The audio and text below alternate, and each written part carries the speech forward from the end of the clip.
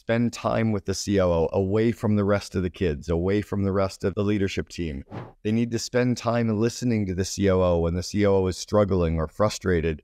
They need to be there to mentor and coach them and really have strong trust and communication. It's very similar to a husband and wife getting married. You could have an amazing wife who's a perfect match for her husband, but she'd be a terrible wife for 12 other husbands, right? Because she's a good match for that person's DNA, that person's personality, that person's hobbies, maybe the stage of life that they're at, the age that they're at.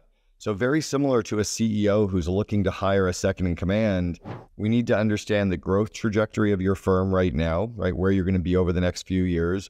We need to understand the DNA and the style of leader that you are, whether you're going to be kind of removing yourself from the day-to-day or really deep in it. And then we really need to understand the strengths of that entrepreneur. So I've coached a number of people in the law space. I'll give you a couple examples. You've got a George Sink who's, 85 years old, who's very stuck in kind of the 1970s and 80s methodologies of running a business. And then you've got John Barry from Barry Law, who's type AAA, former military. He's looking for and then you got, William Matar from Rochester, who's like a YPO or a little bit more refined, softer spoken. All three of them are CEOs. All are very, very different in terms of the DNA that they're looking for as their exact match as their second in command. So it's all understanding yourself as the entrepreneur first.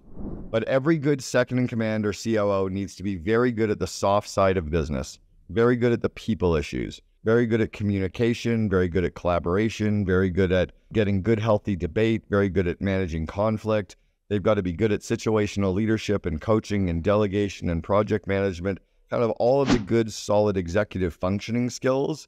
And then they just need to be good at the stuff their CEO sucks at. So if the CEO is good at finance and marketing, maybe they don't have to be good at finance and marketing. But if their CEO is really good at legal and ops, maybe they have to be good at marketing and finance. But all the people stuff, they have to be great at for sure.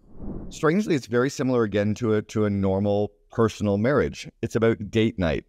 It's about listening. It's about seeking to understand the other person and spending time with the other person, right? So the CEO needs to spend time with the COO, away from the rest of the kids, away from the rest of the leadership team. They need to spend time listening to the COO when the COO is struggling or frustrated. They need to be there to mentor and coach them and really have strong trust and communication. So that's just very, very similar to this kind of strange dynamic that we have in a marriage. So stay ahead of the curve as a COO. This next video is packed with great leadership lessons for you. It'll really help you as you continue in your growth.